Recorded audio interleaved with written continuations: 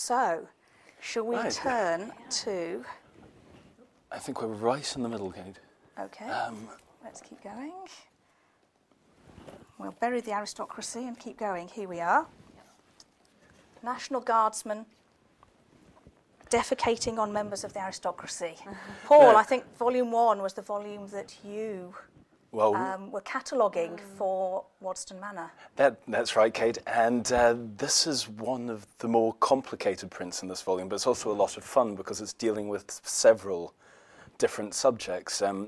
It's clearly quite striking, especially the fact that it's a scatological print dealing with a National Guardsman defecating on the first and second estates, which is the clergyman and the aristocrat, who are seen here bathing in a kind of open sewer, which was quite common for Paris at the end of the 18th century.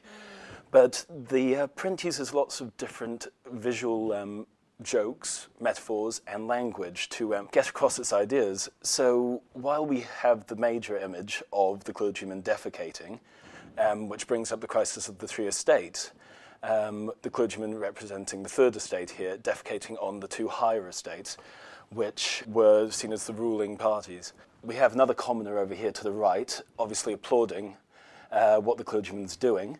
He wears the national cockade, which was a symbol of the tricolour, the red, white and blue, to show that you're a revolutionary. But also below him we have these different symbols of dead animals, namely a dead hare and a dead bird, which came to represent the abolition of feudal privileges on the 4th of August, 1789. In the background here, though, we have a whole bunch of different things. So Rue de la Liberté, then again revolutionary language, and also we have flyers up on the different walls. We have one over here, which is advertising the sale of church property, yes, church property. So at the time of the Revolution, new rules came in that the churches were nationalised and this property was confiscated, such as bells melted down to help with the war effort and whatnot. But in the background as well, the flyers of these four heads are quite fun.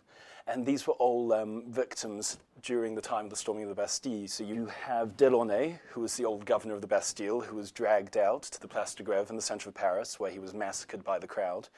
I think it was by a baker, maybe, who stabbed him to death, and then they lobbed off his head. Another two here, Foulon and Berthier. That was a godfather and his godson who were brought in from the countryside and, taken through the streets of Paris before having their heads lobbed off as well after being hanged on the Place de Grève. And another man here, Favras, who was shot on the steps of the Hôtel de Ville on the way to the Bastille as the crowd was marching past. But all of their heads appear in the background, each put on pikes, which was, it kind of became a revolutionary symbol. The heads on pikes were a thing to be seen.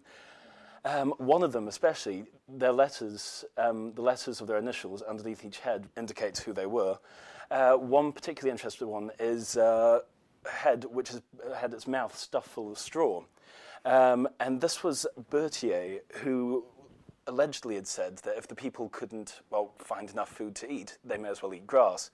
So at the time he was executed, or murdered moreover, they shoved straw in his decapitated head and then paraded his head round on a spike through the streets of Paris.